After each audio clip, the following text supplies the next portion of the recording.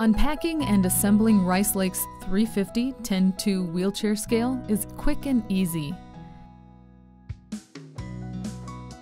During this process, please be sure not to discard any packaging material.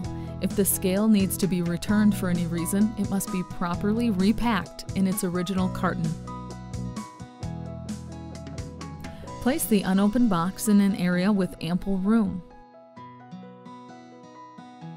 Locate the operator's manual and set it aside, as it provides step-by-step instructions for correctly operating the scale.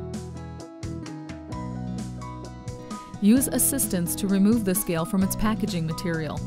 With a minimum of 2 people, lift the scale by its base out of the box. Caution: do not lift the scale by the handrail, as this may cause damage. Gently set the scale platform on the floor. Screw the 4 round feet clockwise into the scale base.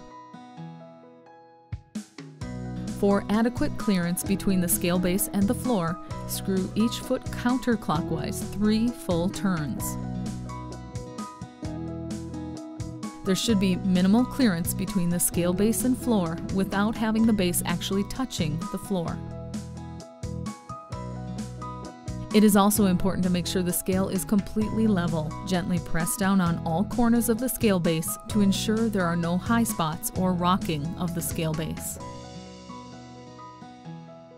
Loosen the handles, unfold, and set upright. Tighten the 2 hinges by rotating the handles. This will secure the handrail mounted indicator.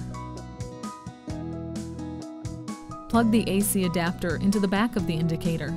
Connect the power to begin weighing. The 350 10-2 wheelchair scale is also capable of running on AA batteries if a power source is not available. Inserting batteries. Open the battery chamber cover by loosening the thumb screw. Insert 6 AA batteries in the correct orientation. This will provide approximately 25 hours of continuous use. Close the battery chamber cover and tighten the thumb screw. Your scale is now ready to use. Please refer to the manual for operation instructions.